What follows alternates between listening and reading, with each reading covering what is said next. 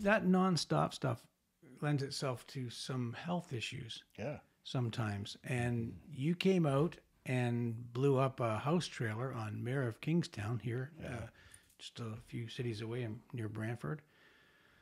And I was surprised to see you. Yeah. You I was weren't- surprised to see me too. You weren't supposed to be there. So just prior to that, tell us what you might have gone through. Yeah. Well, I was on my way to, I'm not a real burden on the healthcare system, but to go to the Cayman Islands to do 5 films, I had to get a physical. And I went in and they kind of freaked out because I couldn't lay on my left side. I hadn't been able to do that for years. And I was a heavy smoker. I even drank once or twice. Mm-hmm. You know, Oh, and, I wouldn't have guessed No. with that beard. In any case, doctor came in and said, you have to go to the hospital right away. And this is in COVID as well. So, any case, make a long story short, they found that I needed 5 bypasses. The widowmaker out of the aorta was 99% blocked. Something wrong with the valve, and then 4 other ones were 95% blocked, so I was okay there. And Jesus. in any case, they opened me up for about 8 hours. Yeah, but tell them about the monitor and inviting everybody over. Oh yeah, they did this ultrasound for about an hour, and they kept calling people over and look at this, and they'd watch, and nothing had happened for a couple of heartbeats, and all of a sudden, just a squirt had come out, and I guess that was. It was so plugged. It would go. Yeah.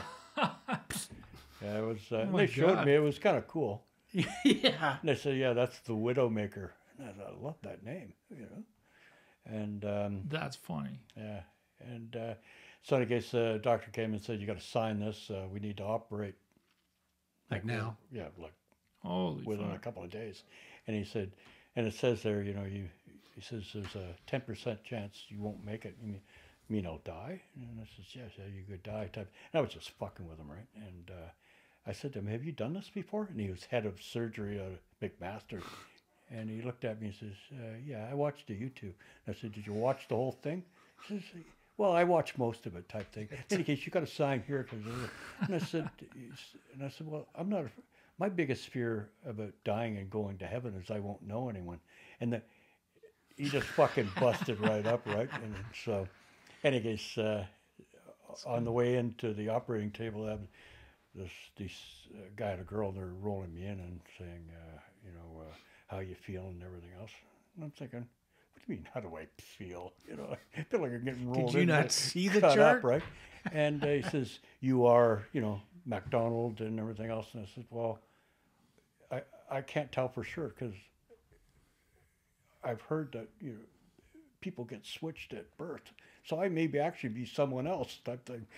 Fucking hell! And I got in there, and after I got it, I was like totally out of it for a few days. Right, it'd be 8 hours on the operating table, and this one nurse, cute as hell, kept coming up to me and says, "Do you remember me?" And then I had to make something up. I said, yeah, you're the one that asked me to marry you type thing. No, you said I had nice tits. And I said, I guess I was out of it and looking at her, So I wasn't, my sensitivity training probably didn't come it through didn't the carry anesthetic through. very well. Yeah. But yeah, it was bizarre. In any case, ended up with a staph infection. The guy next to me died from it and blah, blah, blah. But in any case, I get out and I'm in really rough shape. I take 10 steps and I got to rest for 2 days. It was like, Wow. they, What the fuck? And hold that on, did was I get something wrong, or you just went in for a physical? yeah, because I hadn't been to the doctor in 22 years or something. And the last time I went to the doctor, I booked an appointment, right?